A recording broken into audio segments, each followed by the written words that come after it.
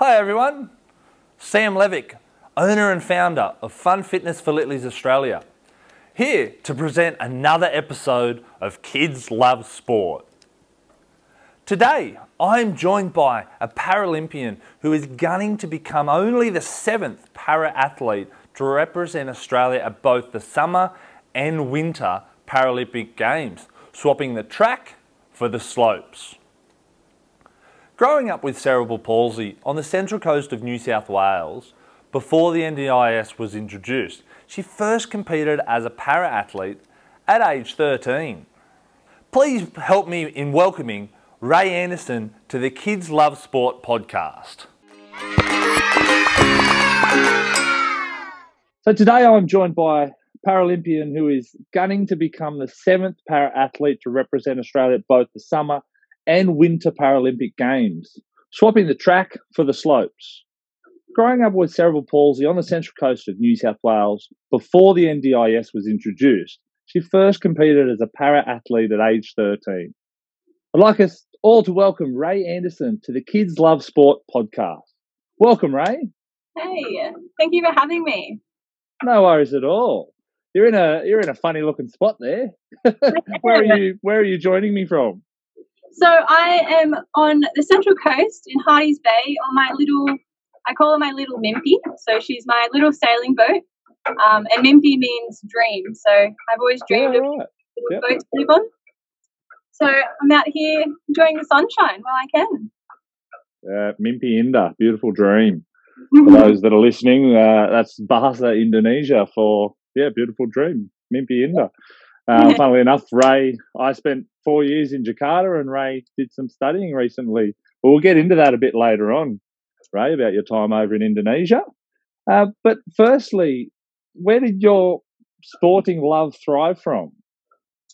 Well, honestly, I would say it started on the water. I mean, I'm here now. I guess it's appropriate to be on the water talking to you for this podcast. But my family, growing up on the Central Coast, everything was very much water focused. If we weren't out in the boat during summer, we were on the slope skiing. So I was always encouraged to try every sport and to get out and get active and enjoy the sun while it was out. So we did do a lot of sailing, a lot of boating, a lot of fishing, a lot of surfing. So really it was just all about getting out and enjoying being active and being outside. And I guess even the social side of it, hanging out with my family and friends and meeting new people out on the water. Yeah. So growing up with cerebral palsy, it obviously hasn't stopped you.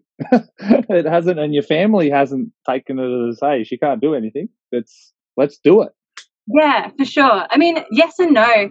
With cerebral palsy and growing up with it, I didn't know any different. It was my normal.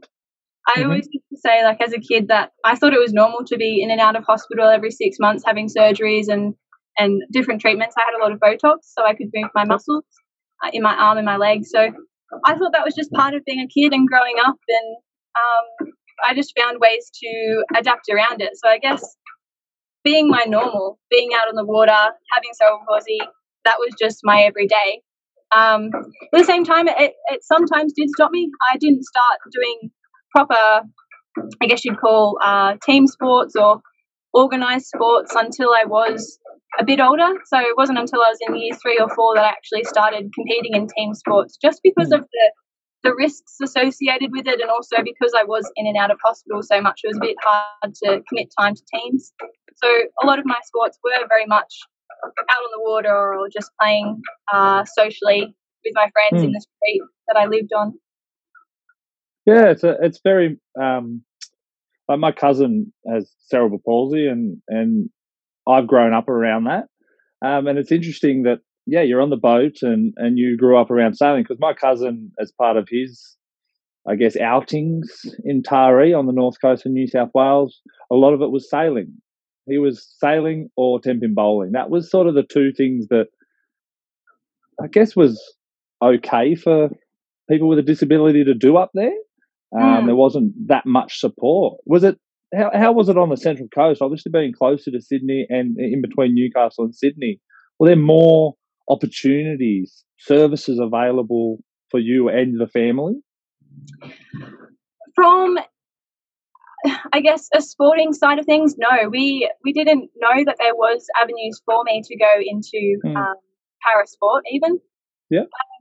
So it was just a matter of finding those networks to, I guess, build my physical abilities to then be able to participate in able-bodied sport and whatever sports were available to me on the Central Coast. We did have to travel a lot to Sydney to have treatment at Westmead Children's Hospital. So I did do a lot of rehab and a lot of physiotherapy. But there wasn't such a big push from the Children's Hospital or any organisations to get involved in any, I guess, organised activities like sailing or, like you were saying.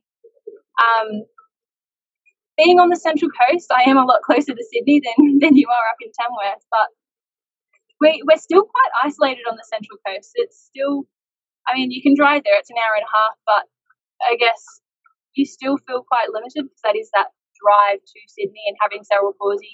Yep. It's the impact of having that travel and then having your body react to that travel and then having to have that treatment and then come home again and having the reaction several times. So I'm seeing a lot more organised activities and encouragement for people with disabilities and I guess even kids to become more active in organised sport than what I had as a kid. I was just lucky that I had such a active family that didn't see any reason for me not to try everything from such a young age, which was very lucky. Yeah, so active family. So mum and dad obviously promoted being outdoors, getting involved in physical activity. Brothers and sisters, you've got a couple or?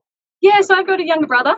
He was into all the sports. He played AFL, what do you call it, rugby league and surfing. So, I was always on the sideline watching him being like, when is it my turn? Because obviously he was younger and he was already doing organised sport. Just getting the opportunity to get out and muck around with him as well was fun. Yeah. So at age 13, you did get the opportunity to participate as a para-athlete. So was that through the school system or was that through Athletics New South Wales? That was such a chance meeting. So I went our Year 6 excursion to the AIS, the Australian Institute of Sport in Canberra. Just your typical, I guess, camp. I think most Year 6 kids get to go to the Canberra. I did that too. And our tour guide was Evan O'Hanlon. So he's the 100, 200 and 400 metre world record holder for the cerebral palsy classification. So we met him and obviously my teachers knew that I had cerebral palsy. Again, didn't realise that it was such a difference for me. I'd always just thought of myself as equal with my peers and I might have just had a weaker left side. Obviously, I didn't realise that it was such a common disability. And Evan took me under his wing and encouraged me to join and train for athletics. And I started training with him, with his coach in Canberra when I was 13, so the following year once I started. Yeah. So it was a bit of a whirlwind from there as a 13-year-old, working it all out, what events that I want to do. So did that mean you had to relocate to Canberra or was it just holidays, weekends? So I guess there wasn't that many adaptive programs as a kid when I was growing up as a 13-year-old. There was a program that Australian Paralympic Committee, now Paralympics Australia, organised with Athletics Australia. So there was two programs that eventually became Athletics Australia when I was about 16, I believe. So every 6 months they would take us to the AIS. They'd fly us all there for, it was considered the development program camps. So all the best athletes across Australia were flown to Canberra for about 3 or 4 days to train with the best coaches that were a part of Athletics Australia at the time. Yeah, so it really is such a chance opportunity that you, like you said, it was a Canberra excursion, Evan O'Hanlon, and then you're into it. Whereas so many children around Australia with cerebral palsy or any additional needs, if they don't, unfortunately, yours is an amazing little story there. But if you hadn't have had that chance meeting, what would it look like today for you? I always say to other kids that I had 2 goals, maybe even 3, year 5 and year 6, and I think goal setting for me did start at a young age, unmeaningly. It just kind of happened where I wanted to become my school sports captain, and I wanted to compete for Australia, and I wanted to study overseas, study another language, and I didn't really realise what competing for Australia really looked like as an 11, 12-year-old. Did you get the sports captain bit? I got the sports captain bit. Oh, good. Yep. That's one. So yeah, I always thought that I'd be competing in soccer with the able-bodied teams, and I guess that was probably a bit of an ambitious goal as an 11-year-old with cerebral palsy competing against able-bodies.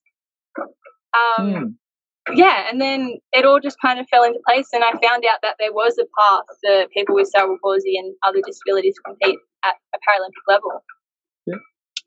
Yeah, that's amazing. I love that goal setting. Yeah, we do it. Some people do it consciously, some people do it subconsciously. But I love your 3: sports captain, represent Australia, learn another language.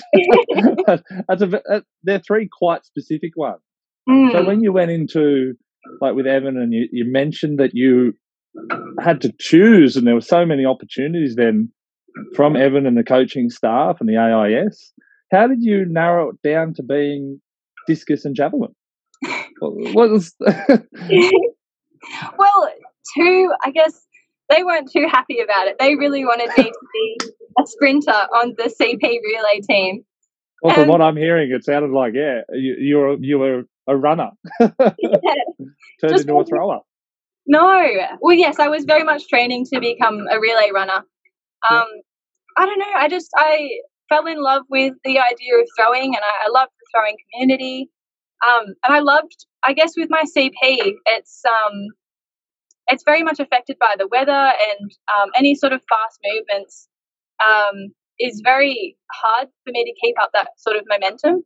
So for me, especially at that younger age, doing discus and javelin, I had 6 attempts to do my best.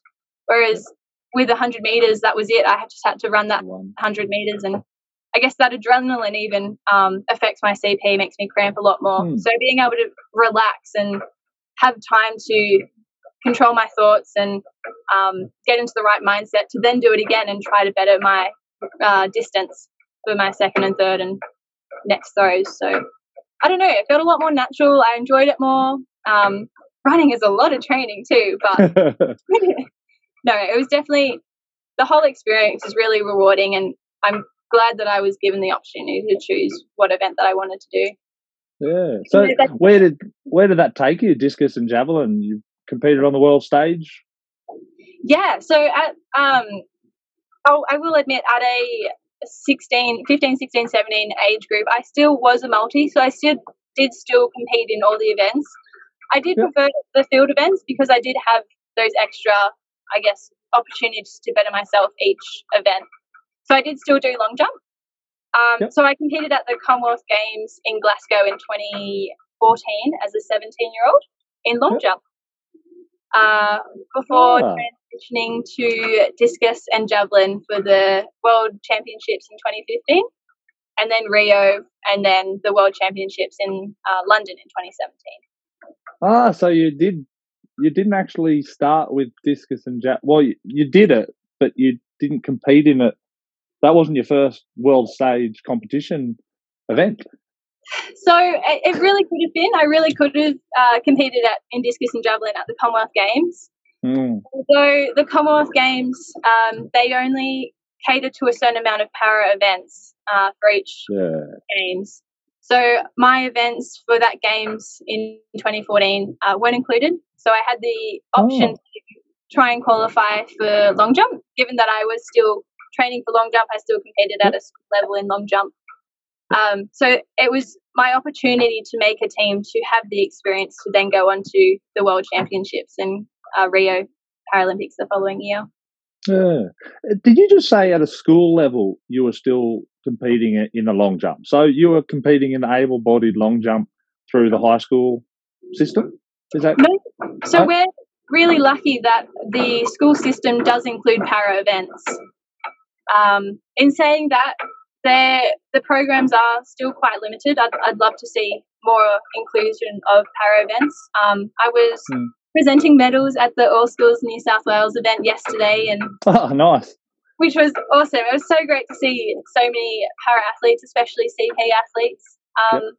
But unfortunately, or fortunately, I guess it's still very much fortunate that they are able to compete at a school level, but I think they only had 6 events all up. I think they had 100, 200, shot put, discus, 400 and 800. So they didn't have the full array of events. I think they might have even had long jump. So I'd love to see the opportunity there for them at a national level to be able to compete in more events, and then equally at an international level at a Commonwealth Games be able to compete in their chosen event. It's so interesting that even at the elite level, there's still a limited amount of events, which is the same as all schools. For those listening, is where the first place getter in each state essentially is invited to the all schools competition, which was held at Sydney Olympic Park over. It's still running today, I do believe. They're in the 4th day today. Yeah, I've been keeping a little close eye on that across Instagram, and Athletics New South Wales are very good at getting the word out. But even at that level, where it really is the elite of Australian junior athletes, before I'm not sure if the Pan Pacific Games are still running for athletics, but it's really our showcase for athletics. So for the people with a disability, there's still only 6 or 7 events there, and then you go to something like a Com Games, and there's still 6 or 7. It's no different, which I find that quite intriguing. Yeah, I mean, I guess it's a new sport, and our first Paralympic Games were held after World War II. So really, if we think about it, it wasn't long ago. And then we've got to find ways to include it in the timetable and the scheduling. So in all schools, if we included every single para event, and equally if we included every single Paralympic event at a Commonwealth Games, the schedule could go for a couple of weeks extra than what it does. So I guess for scheduling, I can see the difficulty in it too, but it'd be so nice to be able to see that the next generation of athletes had that opportunity to go, this is my event and I'm going to be able to compete in it at the next Commonwealth Games, rather than having to switch like I did to make sure that I had that international experience.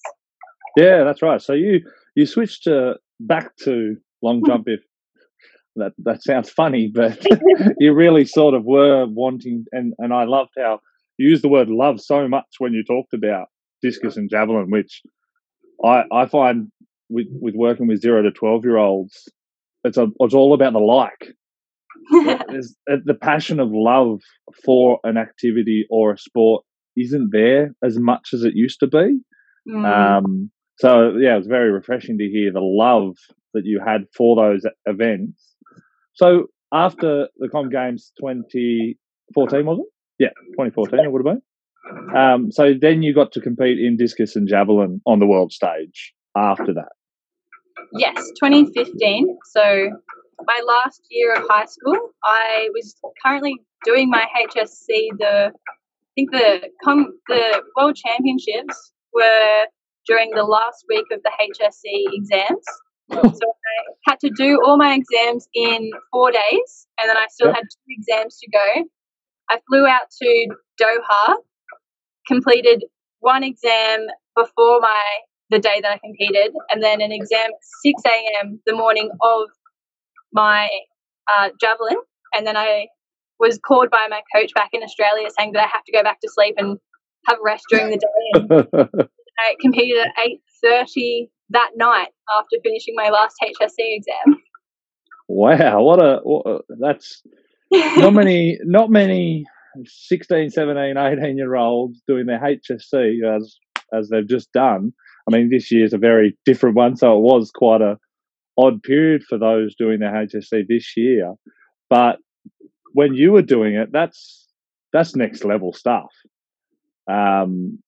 So how did that mentally because sport is not just about the physical side. So mentally, that would have been an enormous, not just week and day there in Doha, but even that lead up. You would have been training hard. You would have been studying hard. How did you obviously had a great balance there. How did that all work? Yeah, I think I was very lucky with my personal coach, and again, my family network has just meant that I can achieve and do so much. Yeah. But it was definitely all about balance, and having sport as an outlet during school, throughout my whole schooling, through high school especially, it was an opportunity to focus on more than just studying. It was another outlet, I should say. So for me, during the HSC, I had that exam. I had to study for that exam, but then I had something to take me away from that study. I had to train for the World Championship. So I do very much appreciate the experiences that I've had in school and during sport as a balancing, I guess, act where they've really supported each other. And even to get into university, my sport has offered me so many scholarships. I was offered 2 scholarships before I'd even finished my HSC, before I'd even started my HSC. Oh, so wow. Going to the World Championships, knowing that I already had a position at university to study what I wanted to study, took that extra pressure off. Yep. But equally, having sport gave me that opportunity to have those scholarships and to do so well in school as another outlet. Yeah, that's wonderful. That's amazing. Well done. So growing up, you did all these different activities: fishing, boating, skiing. Even when you became, an elite para athlete at such a young age, were you still doing those family outings? Were you still involved in skiing, fishing, running around, or just doing whatever you were prior to that point?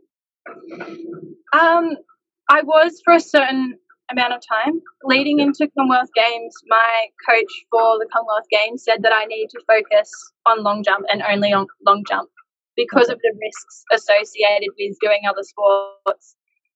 And looking back on it, I wouldn't say I regret it because my coach knew what was best for me and by me. But if I had advice for other athletes, you need those other outlets, especially as an elite athlete.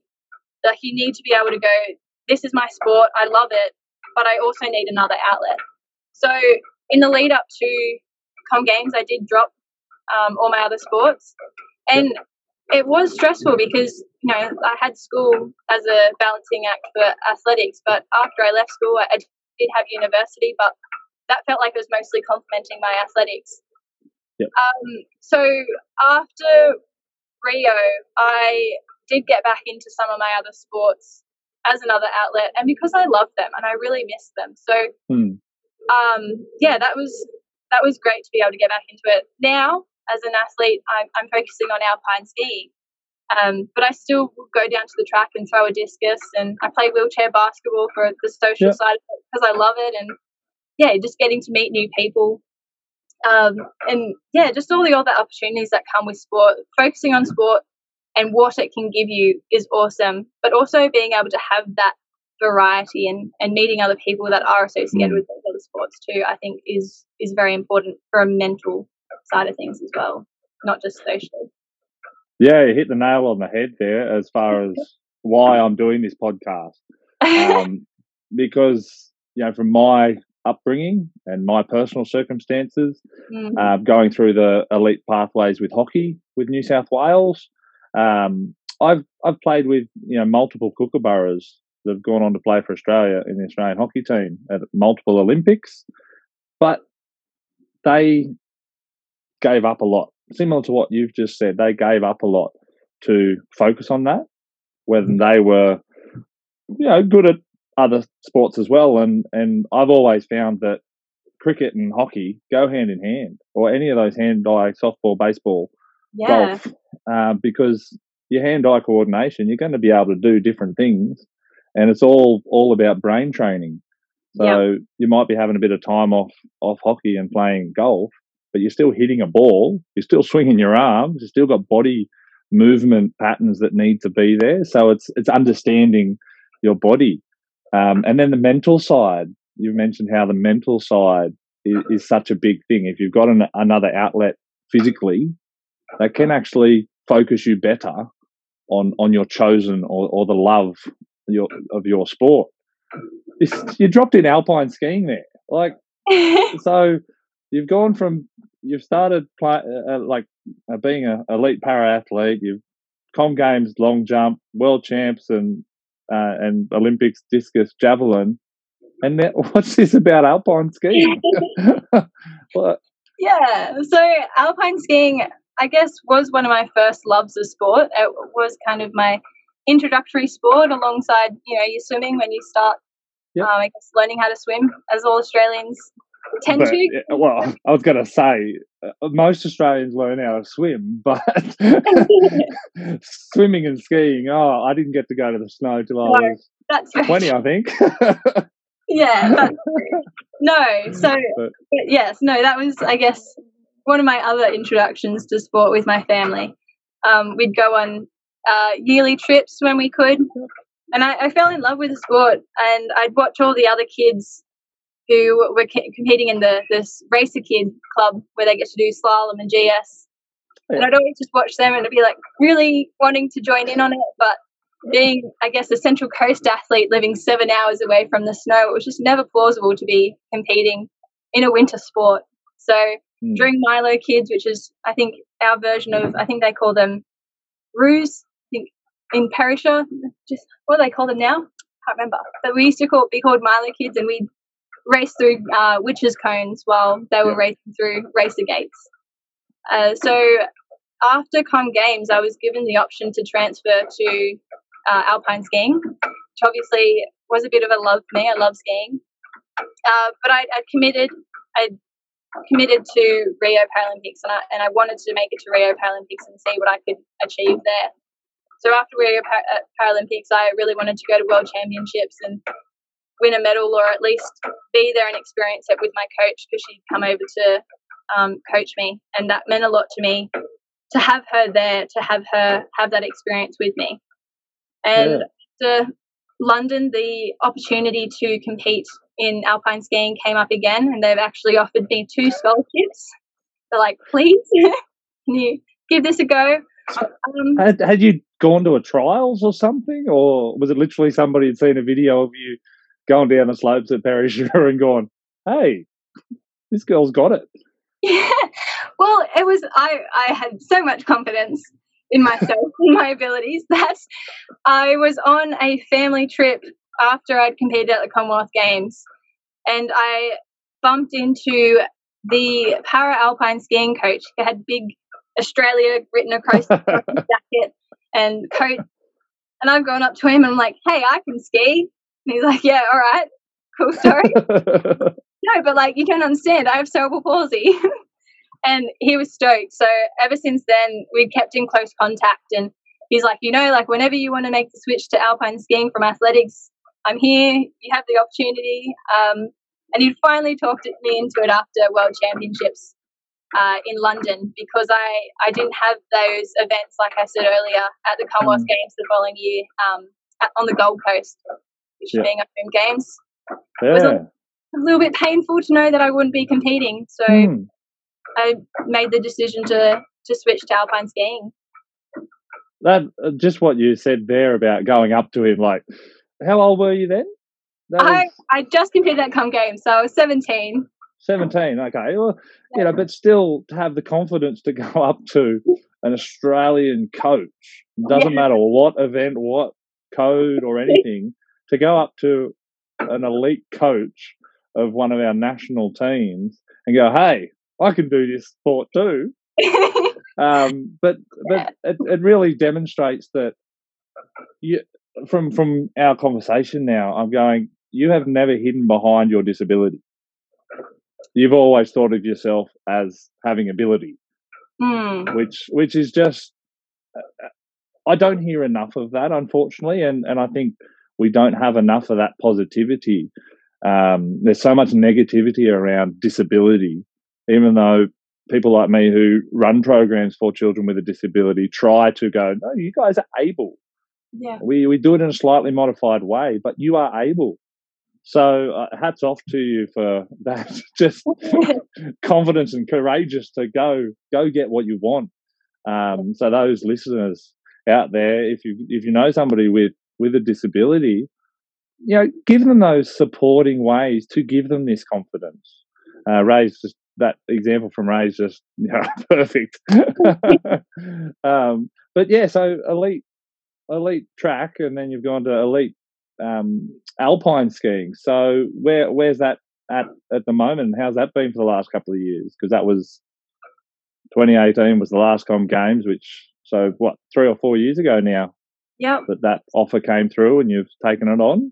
Yeah, the offer came, and I was still tossing up with it, which it was perfect timing. I decided that year I was just going to take a break.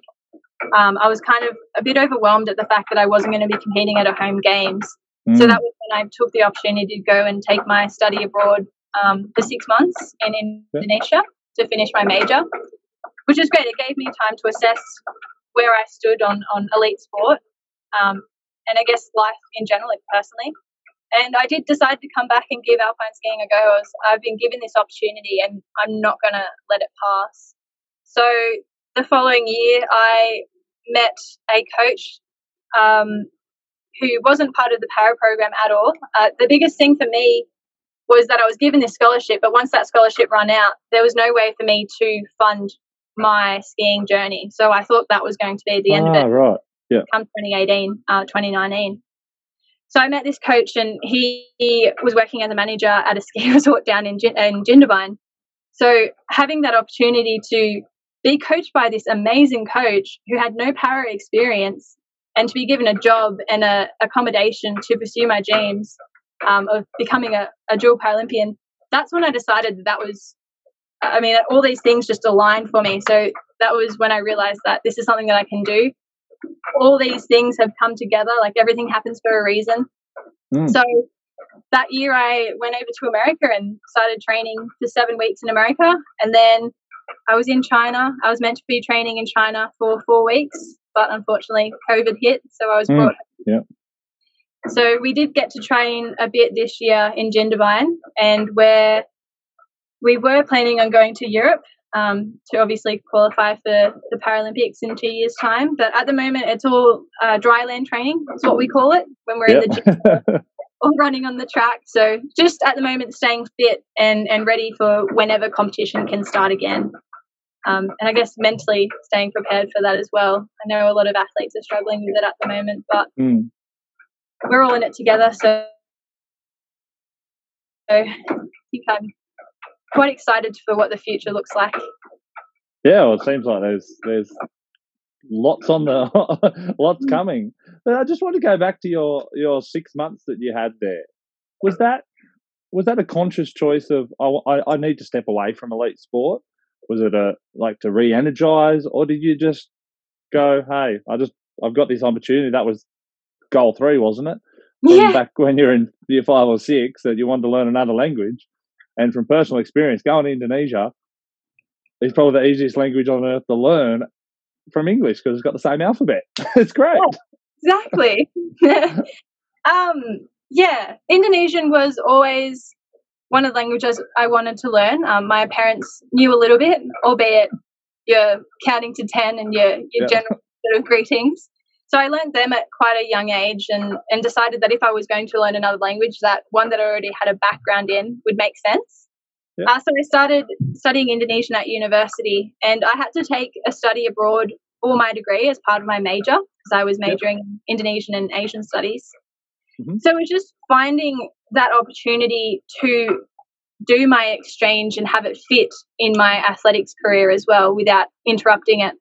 So when I found out that I had no events at Commonwealth Games, it seemed appropriate to get away and have a mental break from sport, but also do this other thing that had always been a goal for me since I was 11 or 12. So the timing was appropriate. And whilst it was just because I couldn't compete at the Commonwealth Games and I didn't think I was going to have the financial means to pursue skiing. And then what does athletics and elite sport mean to me, and what am I without being an elite athlete? And that whole mental mindset of if I don't have elite sport, then who am I and what am I going to have afterwards? I think that's a part of being an athlete that a lot of elite athletes go through, is that what comes after sport. Like, we don't really ever have that opportunity to think about afterwards. And I think there is a lot of mental health issues after sport, and especially when you've been on this high of competing for Australia and then coming down, and what's next. So I think going over to Indonesia was a forced break because I couldn't compete internationally the following year at Commonwealth Games. But equally, coming home from that, it just opened up my whole perspective on my sporting career, on life, about just how many opportunities are out there after sport, which I guess made the transition to alpine skiing and out of athletics even that little bit easier, knowing that there is more to life than elite sport, and it's more about the experiences and getting to travel the world and meeting these new people and learning these new languages that sport has given me. So, yes, made that transition a lot easier. Yeah, hopefully kids listening have just heard that and gone, okay, so I need to, like, school is still relevant in my life, even if I want to be an elite sports person. I still need to somewhat have some sort of education behind me, which is a great story, because I've got a few people on this podcast from hockey and those sorts of sports where, and athletics is, and I'm sure alpine skiing and that side of it are very similar in that it's not, you don't get paid to do it, and if you do get paid, it's nothing compared to what everyone is so used to with your crickets, tennis, golf, rugby, AFL. There's only those handful of sports that you can actually make a full living from. The rest, it's more about the love, if anything, and the struggles, like you've just alluded a couple of times to. The financial struggle of going into a winter sport in Australia is monstrous, and that's why we don't have as many as we probably could. Yeah. But on that, I know the Winter Olympic Committee have set up some pretty amazing facilities now for the dry land training now, because we've got some of that in Australia, don't we? Yeah, so we've got an indoor ski slope. It's kind of like a treadmill, I would explain it as. So it's basically a treadmill on an angle with a pole out the front, so you can do drills. They can drop cones in front of you, so they act as the gates that we'd ordinarily ski through, like slalom or GS.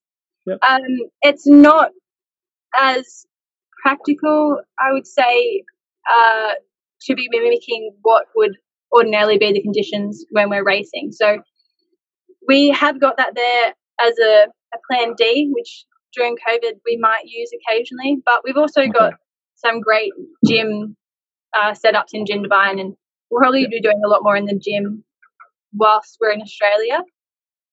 In saying that, we have got New Zealand, they've got an indoor ski slope, which is made in basically a big freezer. We might be able to use come January, February next year.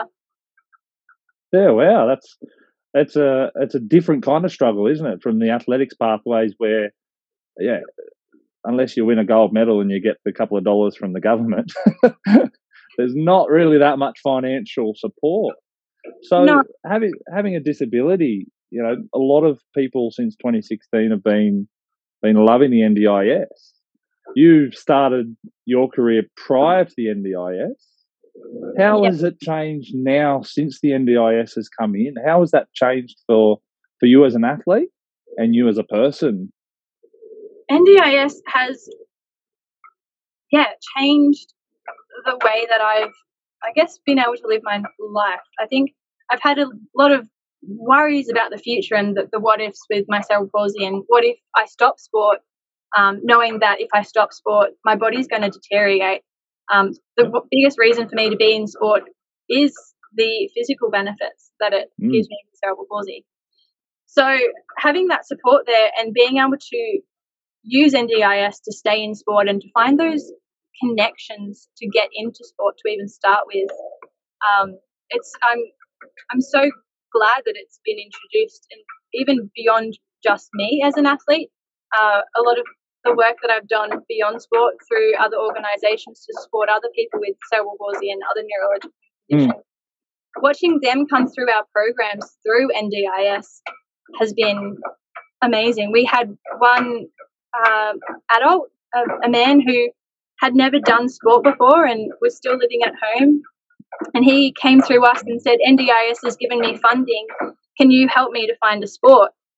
And we took him to a tennis come and try day 2 weekends ago, and he's hooked. He loves it so much that he's planning to go back every week. And just to know that support that NDIS has had across Australia, not only on our kids but on adults as well with different disabilities. It was so great to just watch him thrive and enjoy it so much. And I've never done it before and just been so good at it even. It was amazing. Have you got a tip or anything for if we've got listeners that have got an NDIS plan or looking at an NDIS plan? Have you got any tips on for them to get support for sport? Because I know there's a bit of a grey area around that one. Yeah. It's not necessarily advertised, but there is ways and means. And my coaching with Fiona Singh, the para badminton player, is funded via the NDIS. Yeah. Very fortunately for her that she's able to do that with me.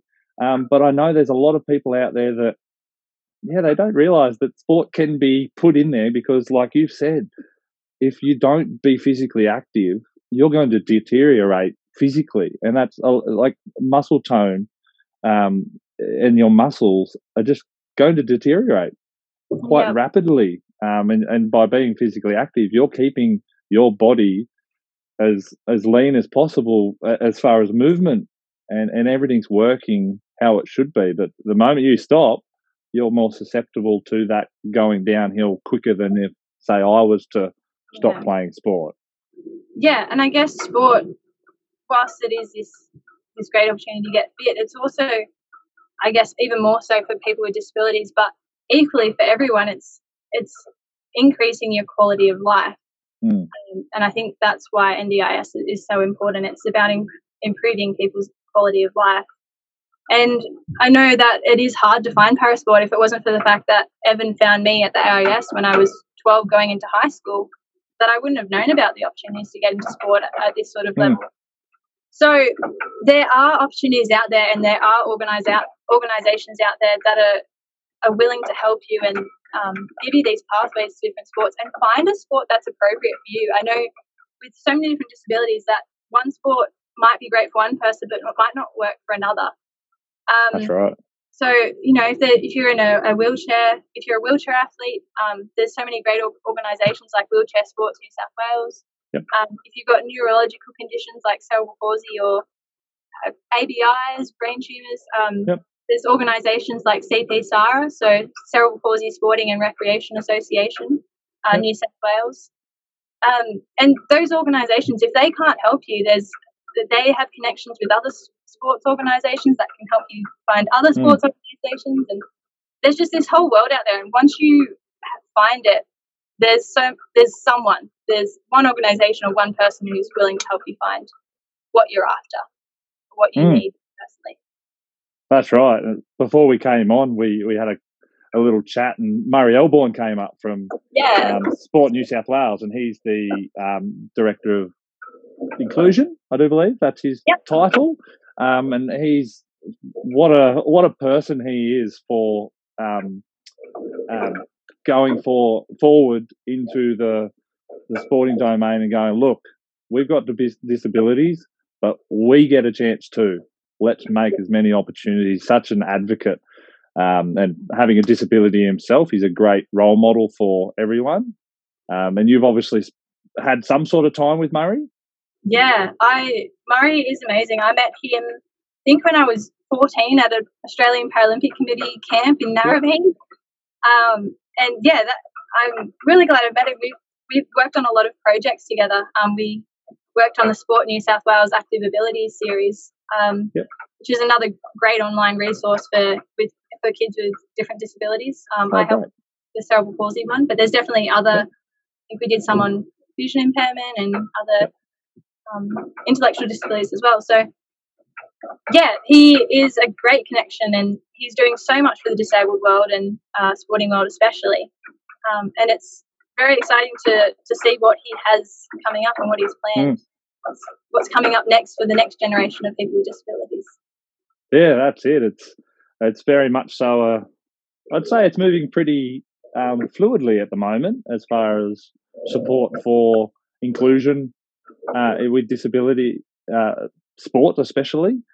But one thing I do want to quickly ask before we wrap up is, so when it comes to mainstream sport, I find there's a lot of trouble getting a child with a disability into a mainstream sporting organisation when there's nothing for them, especially in like Tamworth, a regional town, and then you've got all those remote towns around Australia.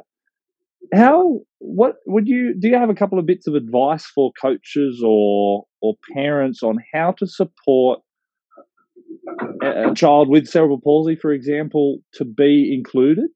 Is there? Yeah, I mean, everyone's different. Every kid with cerebral palsy is going to present differently to the next. And I only ever competed in able-bodied sport, and equally, when I went into athletics as a para-athlete, my coaches were able-bodied coaches. I was their first para-athlete. So for us, it was really learning together and finding ways to adapt the program to be suitable for me. Given that I had that left side weakness, finding ways to maybe do things that predominantly use my right hand or just adapted the programs to suit me. It's doable. It really is. Like, I went into these coaching groups who were all able-bodieds, and it's just a matter of working together, like the athlete, the coach, the parent, the support network. Now that we've got NDIS, there's so many different adaptations and programs that NDIS can support for people to get into able-bodied specific sports as well. Yeah, no, that's adapt. That's probably the biggest.